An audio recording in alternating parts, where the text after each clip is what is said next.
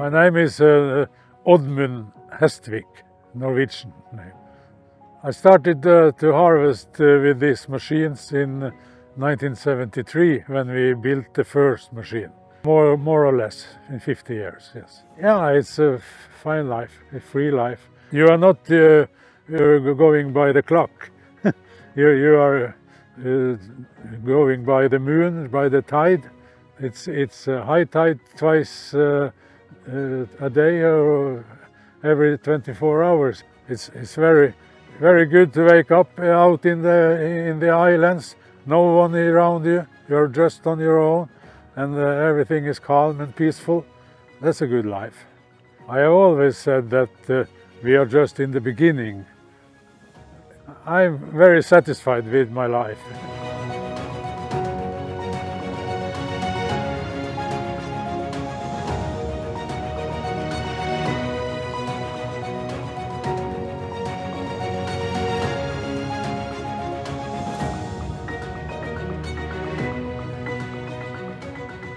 This is the place where we are harvesting the plant that is one of the main ingredients of a lot of our biostimulants portfolio. And it's the fact that it's growing in these conditions. We've seen it, nature is really harsh in here. Yesterday we had the longest day of the year, 24 hours full of light. You can imagine how it is during the darkness. So this plant has had to evolve to adapt to these very harsh conditions.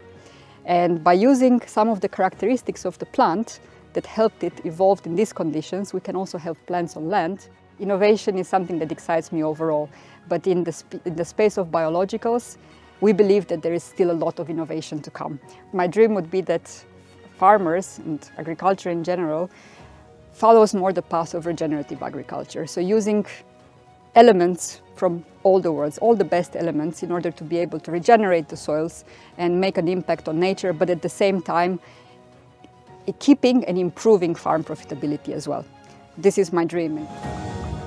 I'm holding the hero of our story, the Ascophyllum nodosum.